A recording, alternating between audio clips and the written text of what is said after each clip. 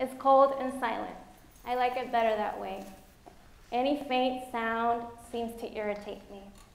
Waves of pain come and go, rushing through my body. My emotions are mixed as I think of the past, present, and future. Anxiety settles in. In the room with me is my mother, a woman whose bravery compelled her to escape violence and leave her home country behind, bringing my sister and I along with her for a better life.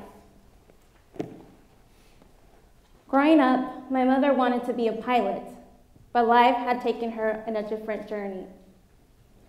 I thought of the times that I felt so connected to my mother. Even now, as an adult, growing up, we didn't spend much time together, but I always felt that we shared the same fears, the same triumphs, and the same heartache. I felt we were intertwined.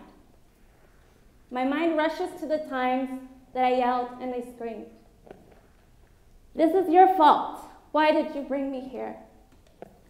They called me illegal. They laughed at me. But even despite all of that, my mother is here, holding my hand. Later on, they would call me a dreamer, the perfect immigrant, and applaud my accentless English and my many academic awards, at the same time criminalizing my mother and erasing her story. In other words, the bad immigrant. Another wave of pain rushes through my body, and I look to Marcela, the other woman in the room. Her gaze is full of love and wisdom. Her story, similar to that of my mother, leaving her home country to meet her husband in order to live a better life with her 3 sons.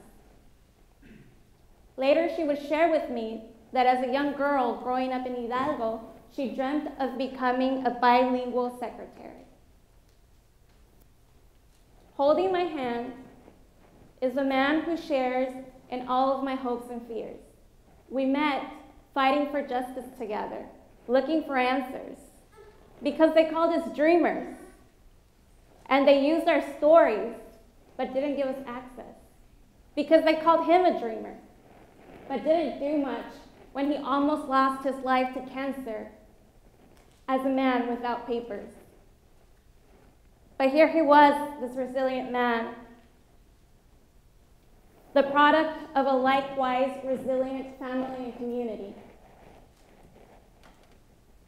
They called us dreamers, but didn't understand our reality, that on any given day, our families could be separated with a knock at the door or a routine traffic stop. The sad reality was that one day, his father might not make it home after a long day of work in the sun. That the color of our parents' skin and their accents, their will to thrive and survive, wasn't good enough in some people's eyes. What would I tell my brothers and sisters if our mother was suddenly ripped from our arms? How could I look them in the eyes?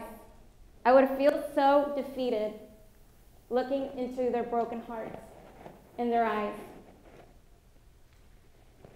Family separation without justification. This is our reality.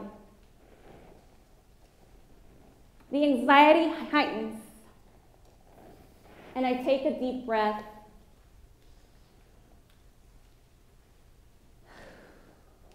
And I push. A beautiful cry pierces the silence and breaks through my deepest fears. My son is here. The anxiety disappears and calmness replaces it, as I imagine it did on a similar day with Marcela and my own mother.